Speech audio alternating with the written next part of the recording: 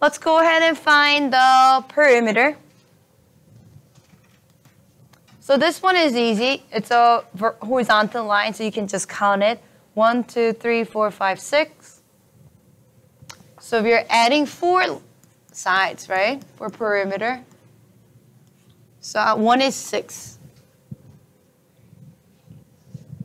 What about this length right here? You have to use the Pythagorean theorem. It is 1, 2, 3, 4, 5, 6, 7, 8, 9, 10, 11, and 1. So how do you find this length? X. X equals to square root of 1 squared plus 11 squared, right? Pythagorean theorem.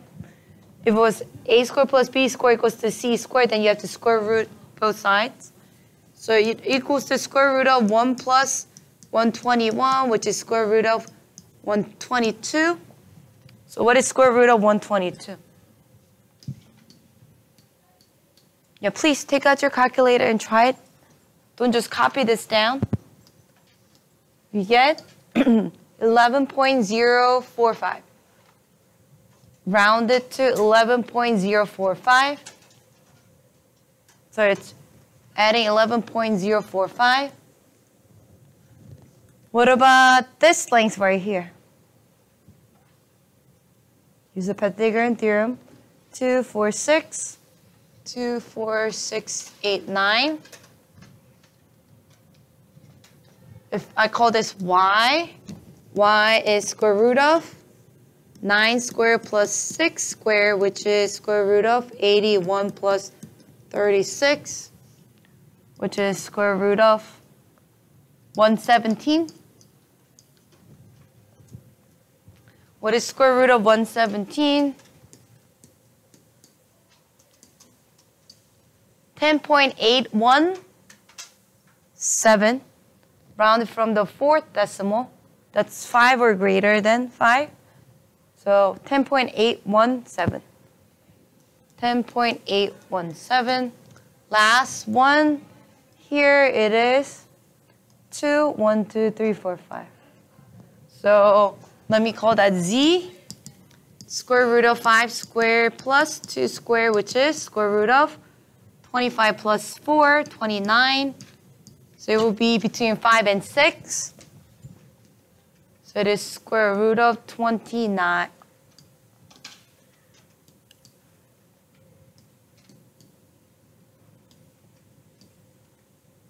So 5.385. 5.385. So you add them all. Perimeter is the length around the polygon, right? So when you add them all, what do you get? 6 plus 11.045.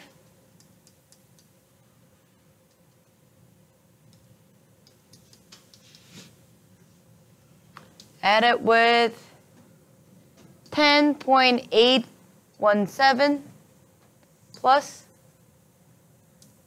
5.385.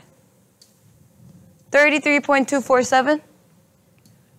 33.247 units. And now we have to do the area. So what would you do?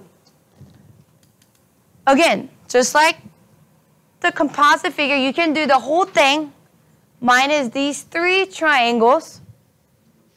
Or is there any easier way that you can do? What if we cut it this way? You can do the triangle. You have the base, but look at this. Can we get the exact base? No. So then you can cut it with this triangle again, but it will be too many triangles, right?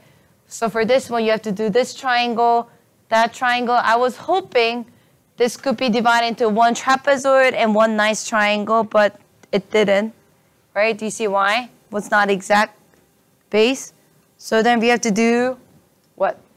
The whole rectangle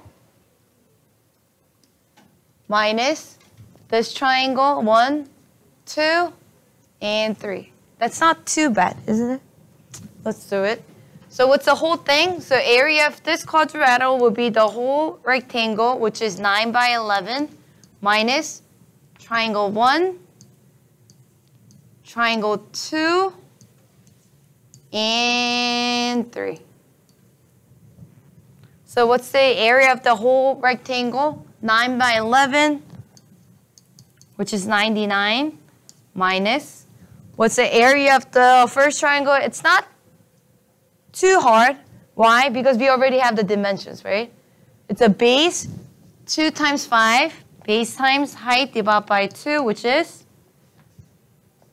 2 cancels out, so it's 5 minus. Second triangle, 9 by 6.